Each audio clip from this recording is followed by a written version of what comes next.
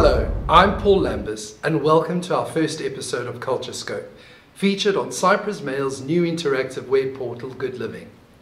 Our location for this week is Tombs of the Kings, a UNESCO World Heritage Site located 2 kilometers north of Pafos.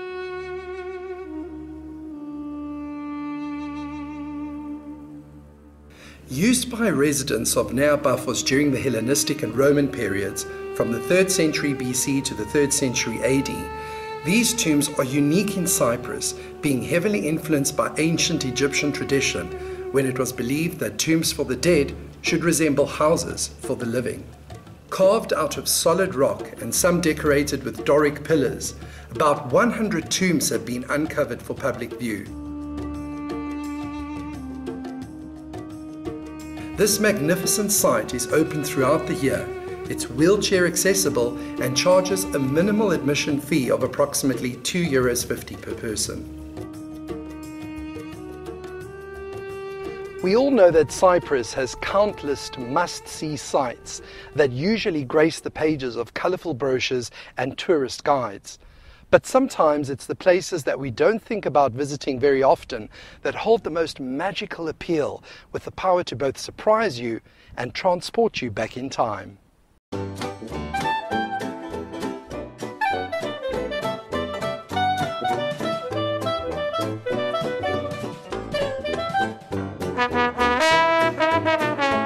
Cyprus is known for many things: gorgeous beaches, meze, and the fact that it was the first place in the world to domesticate cats. Rail travel, on the other hand, is something rarely associated with the Mediterranean island. Yet between 1905 and 1951, the Cyprus government railway carried more than 7 million passengers and an excess of 3 million tons of goods across the country. Alongside passengers and goods, the Cyprus government railway was an essential mail delivery tool, and it played a significant part in moving troops and ammunition during World War II.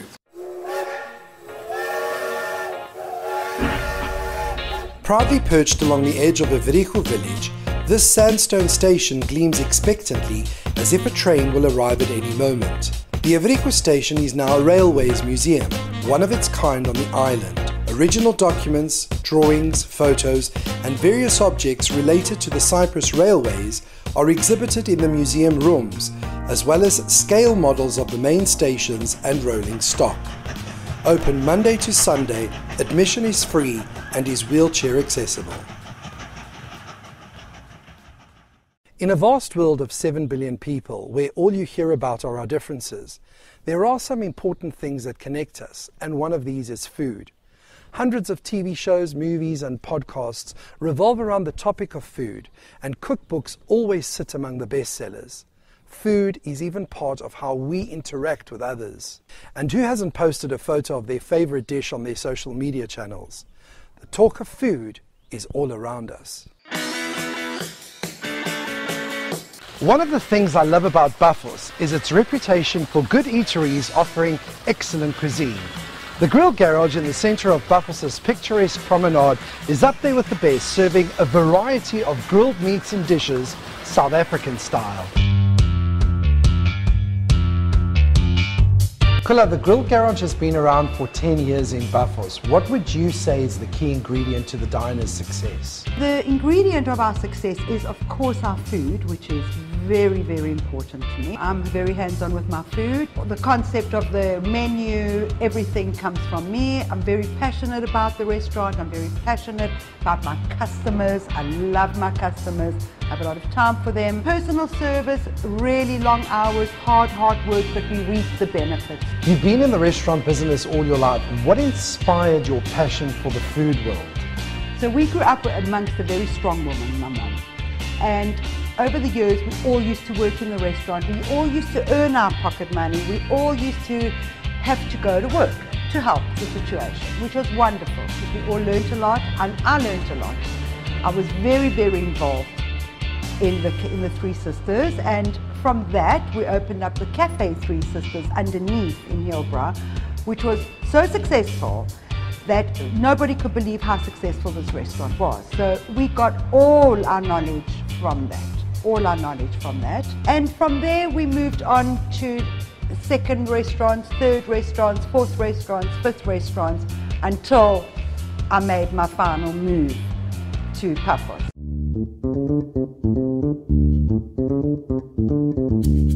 Your ribs are renowned across Cyprus for their barbecue perfection. What makes the perfect rib?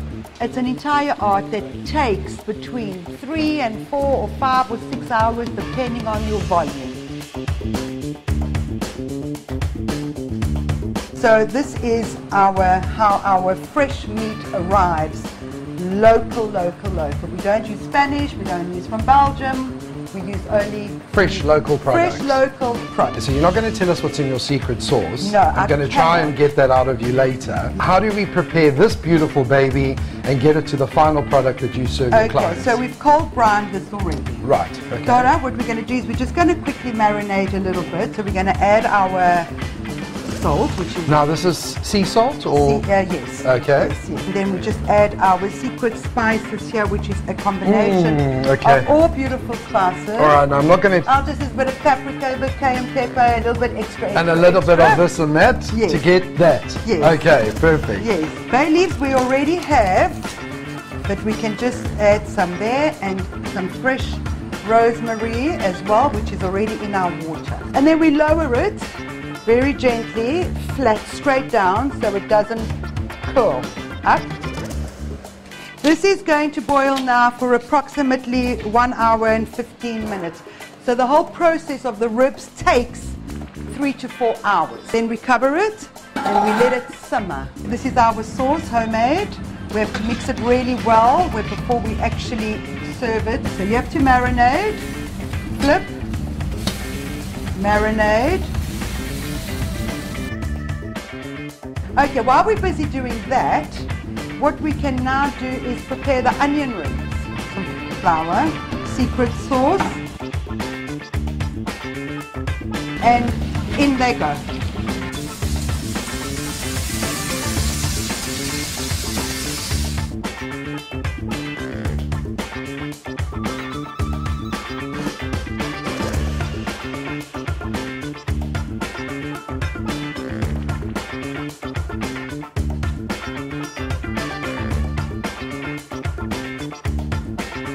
The perfect setting, the perfect meal, South African wine.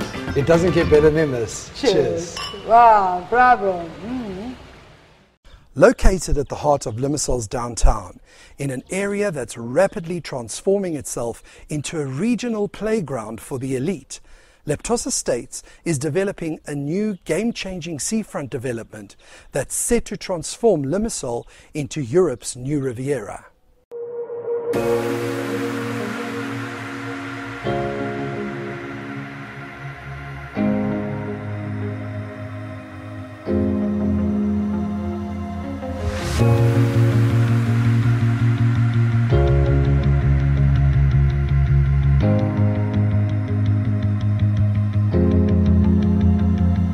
It is within the Leptos group involving DNA to invest in prime land and create extraordinary destinations with a global appeal.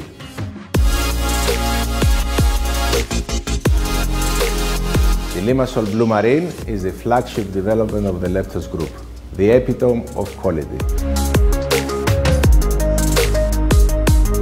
With world-class facilities and services located downtown, by the sea, by the marina, virtually in the heart of everything.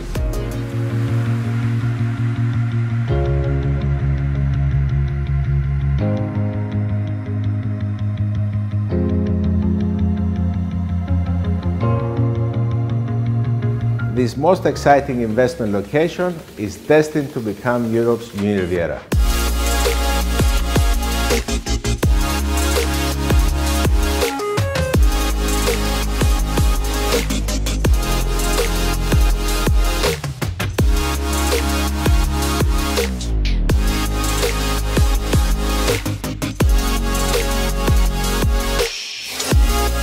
Leptos lifestyle at its best.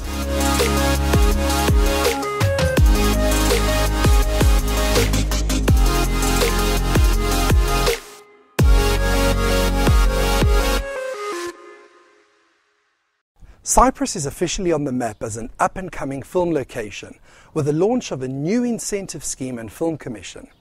With its rich historical and natural landscapes, local talent, and some of the best incentives in Europe for both local and international producers, the island is ready for its close-up. Cyprus offers a truly cinematic environment and has set the scene for those with vision. Now, all that's left to do is shout action. Jason, as a filmmaker from the US, what inspired you to relocate to Cyprus and Neapolis University in particular? Well, it's okay. So it was two things. My father's originally from Cyprus, so I had some family roots here.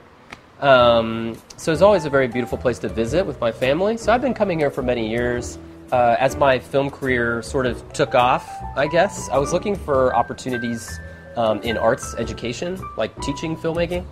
And I taught a little bit back home in the States, and then this opportunity came up to teach full-time in this course here at Neapolis, and it was brand new as well. So arts education programs really changed my life in a lot of positive ways, because I think film is a very powerful medium, and it can be used in a lot of positive ways. So I think the positivity coupled with the mentorship and how art changed my life, I think it gave me a new perspective on how I could help. So this was a great opportunity. I could step into this role and just try to help out. Like if somebody was interested in filmmaking, even at a very basic level, that's all I wanted to do, was just help out. So this was the best opportunity that came up, and I jumped at it.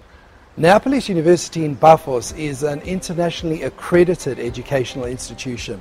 Can you tell us more about the film course offered at the university? Right, so it's a master's program. It's a 1.5-year program, very concentrated. All of our classes are engineered to teach anyone how to make a film from start to finish. I designed the program so that anybody with any kind of background that was interested in making a short film, whether it's experimental, narrative, documentary, could do that on a professional level. So we talk about how to plan the film, we talk about how to shoot the film, how to write the film, so technical, pre-production, theory. 90% of the program is practical. So anybody that comes on day one, we just start making stuff immediately. It doesn't really matter what your background is, you just learn the craft, because I think people have stories to tell, and we find a way to help them out. So the program, in essence, teaches someone how to make a film from soup to nuts, from A to Z, alpha to omega.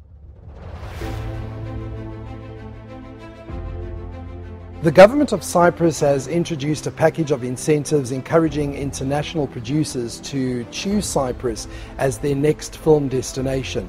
How do you perceive the future of film on the island? I think that anybody that tries to do anything is critical. I don't know where it's going to go, but we're certainly set up for it, because I think if there's a will, there's a way. So I think if the right people, I think if we keep the momentum going and we don't let the ball drop, I think it's going to be okay. So far, so good. We've had a couple projects come in. I'd like to see a little bit more support on the local level, I think, too. Just including some of, it would be great if the program could be involved in some of the larger productions that are coming here to give students an opportunity to work on those productions. I think that would be great. So I look at it from that angle. I don't really look at it from my perspective. I look at it through our program's perspective, where what's best for them is what I care about, really. So if that incentive opens up doors for them, I'm good with that. And I think that'll happen. I hope so. What would you say to any aspiring filmmaker that will enhance their creativity and or imagination? I think dreams can die if we're not careful. You're the torchbearer. So you're the only one that's gonna keep the flame alive. So if you don't, it can die out. It'll burn out if you don't stoke the fire. So it's on you. And I think that accountability also has a lot to do with it, because no one is gonna, we need help, but you're the flag bearer. So you've kind of have to be the voice. No one can, I can't get somebody else to be my voice.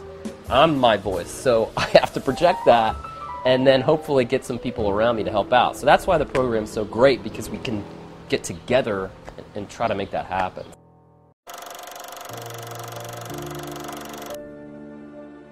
Legendary actress Helen Mirren retraces the life of Anne Frank through the pages of her diary and introduces the viewer to 5 other women who as young girls were also deported to concentration camps during World War II in the new film Anne Frank Parallel Stories.